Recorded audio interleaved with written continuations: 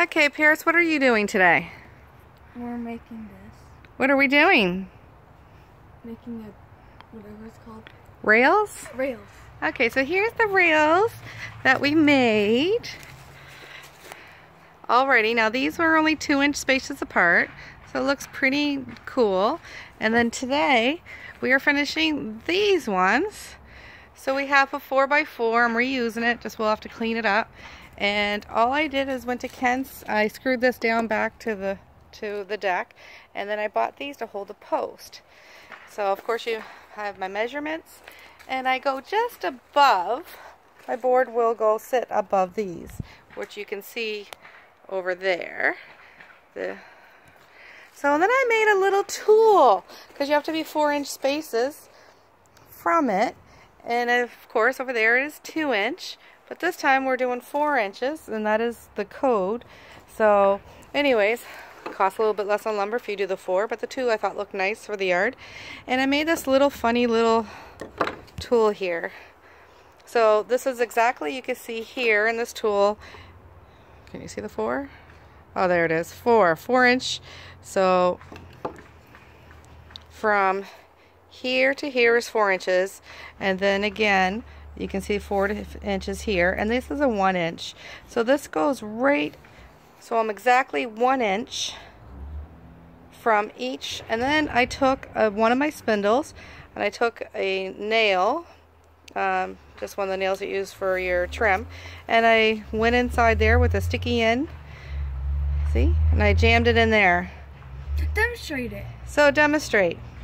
So what we're doing is we start it from here. No. At the very beginning on the 4 inches right here. So Paris, how did we do that?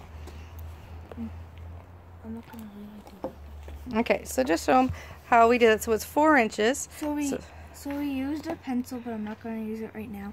And then, oh, well, we made a mistake. No, it can be past it. Okay. But you can see so we put a mark right there. And then we go all the way up, and then we use this thing, and then press it down really on it because it has that thing. But we have to line this part up again so it's flush with the board. And then Mom, she goes like that, and then I go like, I line it. Okay, so let's go start a new one. So we're now on this board. So we're pre-doing each of these boards, and there's 3 of them, and the spindles are going to sit on each one of these. Okay? And we'll have to have the proper cut, but I'm just doing this to make it nice and quick. Hey, is that good? And I know you carpenters out there probably do it totally different, but right here it's not lined up, so it has to be lined up. Oh yeah, so we're here, lining it here on the line. So draw your little tiny line on that little piece. So then now we're going to just butt up to the line. So can we see the line? Oh, there it is, and then butt it up, Paris. And then make sure it's flush. So how do we make sure it's flush? Nope.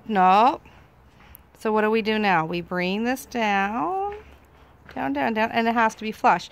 So on this side here, Paris, this is why I'm on this side. So this is the side that I'm doing it on. And we're flush with the line right here. You see the little line there? And then this board here has to be flush. So this will give me each one of my spindles exactly 1 inches. Right, let's go up a little bit more right on it, and I'm flush here, and then we're going to draw an L right here, and then next what are we doing? So next, right here, yeah, we're going to push down, and then we'll have our center drill hole. Make sure your thing straight. Okay, now pull it out, and let's see, and there we got it. So then we just draw a little circle around so we know where our little drill holes. But you can see this little piece of the spindle. You already said that. Went right in, and we just punctured it basically. That'll be our drill hole, and we will go straight through to the other side. And then once we're ready, we will flip our 2x4, and we'll hold our spindle up against. So I'll go show you a spindle.